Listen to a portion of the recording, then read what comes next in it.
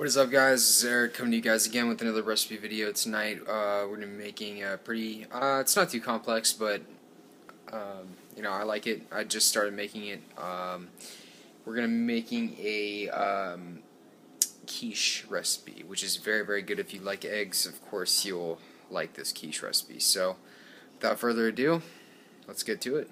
So I'm going to go over the ingredient list like always. Basically, you need a mixing bowl. Mix everything with, and I'm gonna go over. You need cheese for this. Well, you don't need cheese, but it's gonna make it a hell of a lot tastier.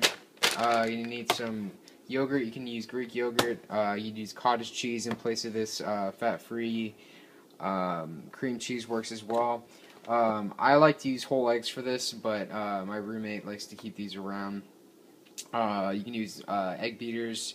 Egg whites in a carton won't work as well. I haven't tried it, so I can't personally say. And we're going to be topping off the quiche with some frozen broccoli, some more cheese, and I like to use onions and mushrooms. Probably be using the rest of these mushrooms and some onions back in the freezer that I have. You're going to need one of these. You're going to need a baking dish to put it all in. And these I really highly suggest because it really brings out the flavors. Some garlic, onion powder. Dash of salt helps out a lot, and then you're going to spray down the dish with some cooking spray, some nonstick cooking spray. So, alrighty guys, so what I have here is basically just the egg mixture. I put in about, I want to say, a cup of Greek yogurt in there just to kind of get it, it mixes quite well with Greek yogurt. Onion powder, some cheese, just to kind of get it all bound together. And I'm going to add in actually some salt right now. You don't want to overdo it on the salt, guys. Salt is really, a lot of people use it as a crutch, especially in recipes like this, just to bring out the flavor. But really the flavor should be all in the garlic powder, the cheese. Really shouldn't use too much salt. And too much salt can be overpowering, honestly. So now, this is where I recommend a whisk, just to kind of, start whisking it all together.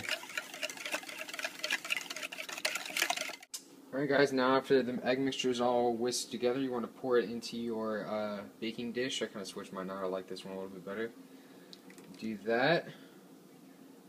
Make sure you get everything in there pretty good. Alright, and after that's done, guys, we add in our veggies. Right now I just used my leftover frozen broccoli, some mushrooms. I was going to add in some onions, but it's not going to have enough space. After that, you top it all off with more cheese. I like to do that and put a little bit more onion powder or garlic powder on that. Give it a little bit more flavoring. And from there, guys, you make sure you preheat your oven over here at 350. And you're all ready to go. Let's stick it in the oven. You want this to cook for about 30 to 40 minutes, depending on how you like your consistency. I like to do about 40 minutes to the oven. And you put it in there, and I'll see you guys when it's all done. Alright guys, that is the oven that just dinged. It looks like our quiche is all set to get taken out. Let's check and see how this bad boy came out. It's been about 35 minutes, I want to say. Ooh. Yeah, it looks really good.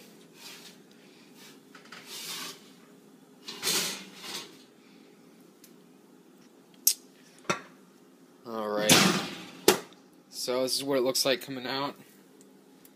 You can see it got pretty baked up there. Everything's incorporated quite nicely.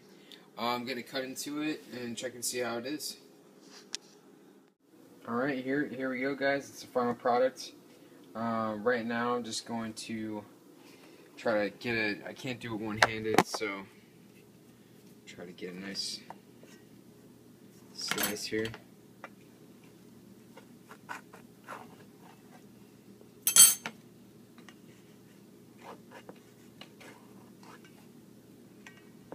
You want it to be nice and firm.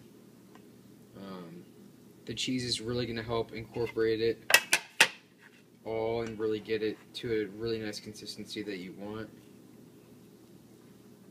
Yeah, see, it's looking pretty good. You can check it out right there. Nice and thick. There we go, guys. final product. That is your quiche, and I can tell you right now, it tastes phenomenal. Go ahead, guys. Give it a like, subscribe to the channel and the video. If you want to see more recipes I come up with, yeah, like and subscribe. It always helps. So, enjoy, guys.